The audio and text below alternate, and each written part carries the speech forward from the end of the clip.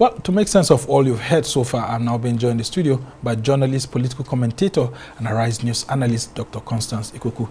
Thank you so much, Doctor, for helping us, for joining us to help us understand all these issues. Well, the Labour Centre is actually saying that the federal government has reneged on most of the agreements it signed with them sometime in October, precisely October 2nd. You know, they were meant to actually go on strike October 3rd until they reached a consensus. And this agreement was signed by all parties, but they are now saying that the government has acted more in breach than more in fulfillment. What do you make of all that my guests had to say? Well, I think, you know, let's lay a background for Sumner. You see, labor unions worldwide, this is not unique to Nigeria. Labor unions usually are in constant friction with governments due to the differences in priorities and interests. So the labor is more interested in workers' welfare, social programs, labor laws, safety regulations for their workers, workers' rights, fair wages. The government, on the other hand, is focused on broader social and economic policies.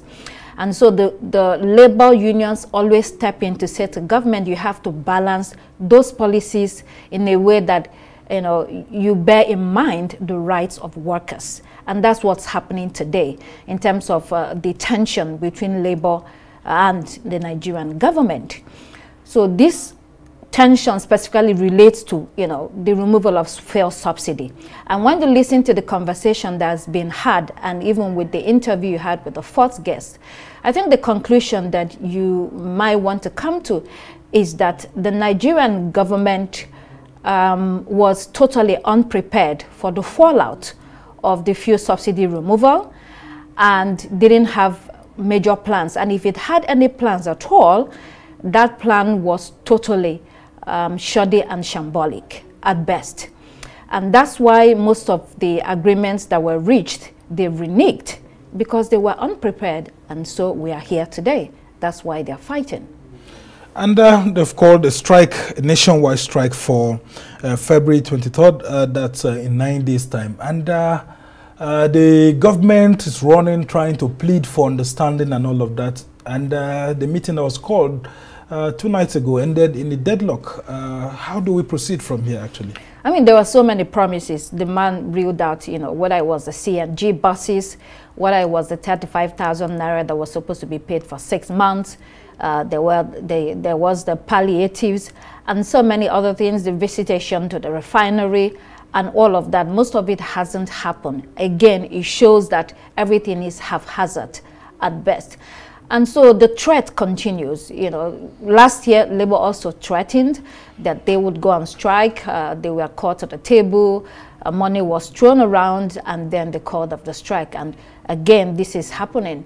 I think, or I suspect, that the same thing will happen again because the Minister of State for Labour, Nkiru Onyejocha, and the Secretary of the Federal Government, Mr. George Akume, right? Yeah. George Akume, they have met with Labour and some other government officials and asking for more time and asking Labour to be patient so that they can get to much of the promises that were made.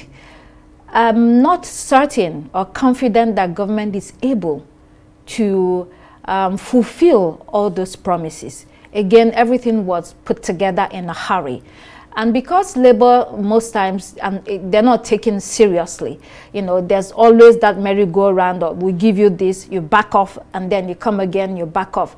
So they're like, let's just give them something and hold it there. So I suspect that that's what is going to happen this time around. If Labour in the past had most times stamped their feet down and shut down the economy, really shut it down, which will be terrible, really terrible for us now because it's going to cripple everything. But yeah, because if they had shown their hands, yes, if they had shown their hands and really go a long way to say, you know what, you're not going to be playing with the lives of Nigerians, then that would make a difference. I think government would, to an extent, be even frightened by the commitment of the labor union to the workers. On the other hand, you also have to feel for the government. It's not easy at all. the condition of Nigeria, the situation of Nigeria. I hear the man talking about the government now saying that they inherited a lot of problems. Of course, they inherited a lot of problems, but they asked for the job, right? They would have known, because it is the same government that has taken over power, that this is not a joke at all. This is not a play. It's not for people that are not ready to work. So here we are today. Well, let's see what happens after all these discussions with Labour, but maybe at the end of the day, they will back off again. And people are beginning to question the governance credentials of President Bola Tinubu and saying that, look, I mean, a lot of people thought that he was really, really prepared. He had a blueprint. And so people are beginning to wonder if the Renewed Hope manifesto of the federal government is a working document that could be relied upon by Nigerians to actually assess Tinubu as being prepared for office. So when you say, I mean, people are beginning to put that manifesto in the open and saying that, look, it looks like President Tinubu is working from the reverse angle from what he has stated that he will do. Well, Renewed Hope is just talk or word, you know. During elections. Was it just simply a campaign document? Look, during elections, Nigerian politicians come up with all sorts of slogans. During Buhari's time, we saw it, you know, in the 2 terms, they come up with all sorts of slogans and they just want to win elections. And then, I think also, because you're far away from the government, when you get in there, the reality is totally different. I know, yes, President Tinubu has been governor in Lagos State for 2 terms. And that was over 18 years ago. Okay, so that's 1999 exactly. to 2007. And that's very different. The Nigerian state is big. It's massive. With the massiveness comes the also massiveness of the problems. So if you're not aware, and President Tinubu doesn't have the same energy that he had when he was governor of Lagos State. It doesn't have the same attention span. It doesn't have the same focus. Yes, you can say or make the argument that he doesn't really need to work. All he needs to do is to put together a competent, excellent team. Okay, look at the team that he has put together. Some say he's Minister of Finance, is Minister, Central Bank Governor, that they look like people that are in jobs that are above their pay grade. What is their experience? Lagos State. So there are arguments to that effect. At the end of the day, people don't want to see any of that thing. Or what they want is results, and that's where we are today. And you know, the Labour guy made some very good points.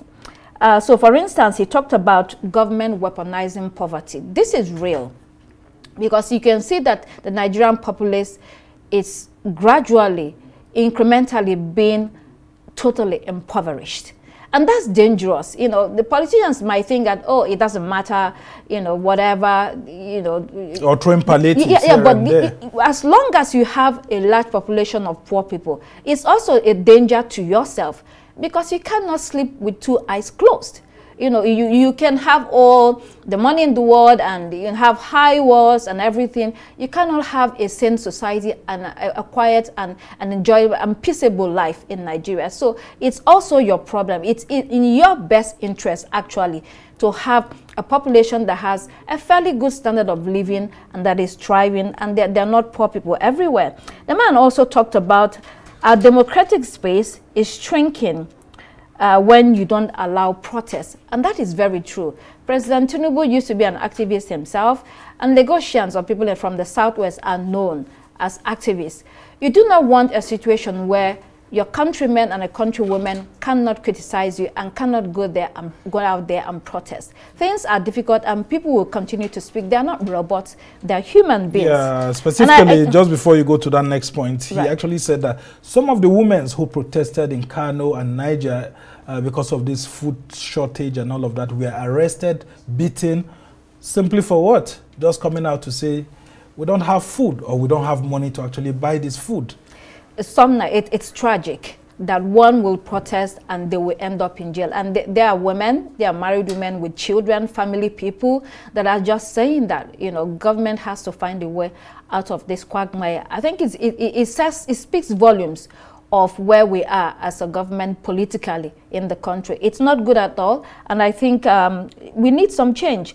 So the man also talked about, I think this is very important, he said, our leaders want to play boy. That's the Nigerian way of saying slaves. Of course, I mean. to impress the World Bank. Yeah. And so I think this is relating to the electricity tariffs. You know, they're telling you to remove subsidy, they're telling you to remove electricity tariffs and all of that. Well, of course, you are tired because you collect loans from these people. You know, you're perpetually borrowing money. And so all that money that you're borrowing, there are conditions tied to them. If you don't want to obey those conditions or abide by them, then don't go borrowing. Then see that you have a country where you plug the leakages, a country where money is not thrown around everywhere. We speak every day about the National Assembly and how much money we're throwing into that. Nobody is talking about and thinking whether we need actually a part-time National Assembly where lawmakers have a full-time job and then they go there part-time. You know, the country is literally cash-strapped. So these are some of the things that we need to think about. He also talked about the level of sincerity. Is the government sincere? When you sit down with the labor, when you sit down with any group in the country that is working for the rights of citizens, are you sincere in what you say? Or do you just have the meetings for the sake of having the meetings, and then you turn around and renege on whatever agreement that you have made? And then also he talked about the blame game. He says that it shows that they have run out of ideas, and that is dangerous. When you no longer have ideas, it's frightening, actually. Nigeria is at the cusp of a crisis that can make or mar it. So I think that a lot of people are looking to see that there is hope, that the government is able to really turn this around. Yeah, but before I just let you go, Dr. Constance Ikokwu, do you share any sense of optimism as expressed by some of the government officials that the labor unions can actually come to an agreement with the federal government to avert this nationwide shutdown on February 23? They can come to an agreement. Yeah. Of course, you know, an agreement can be reached. An agreement on top of an agreement. The point is, like they said, is the government sincere? You know, are they sincere, or do they just want to say it and then turn around and do another thing? So I suspect that the strike will probably not hold because the government will rush and do something. But again, the ball is in the court of labor. Do what you have to do to show the government that you are a serious organization that is fighting for the welfare of the citizens of Nigeria. Well, we must thank you so much for helping us to understand the issues. Just earlier today, the federal government said it will be dishing out 42,000 metric tons of grains free of charge to Nigerians. We are all waiting to see if this will help to reduce some of the challenges on ground. But of course, for Labour to have come out to actually see that the government is not meeting some of these items listed on the agreement, it looks like it's a very, very tough one ahead. We must thank you so much, Dr. Constance Ikokwu, for helping us to understand all the issues raised by a representative of the Nigerian Labour Congress right here, one of the leaders of the unions who are threatening to embark on a nationwide strike on February 23, which is just 9 days ahead. We're all hopeful that both parties will actually reach a middle ground, and of course the nation will not be grounded because the economy seems too fragile to be able to afford another shutdown. Well, that's how it's been for this edition of Arise Primetime. Do join us again tomorrow. From me and the entire team here in Abuja, goodbye and thank you for watching. I'm Summer Sam.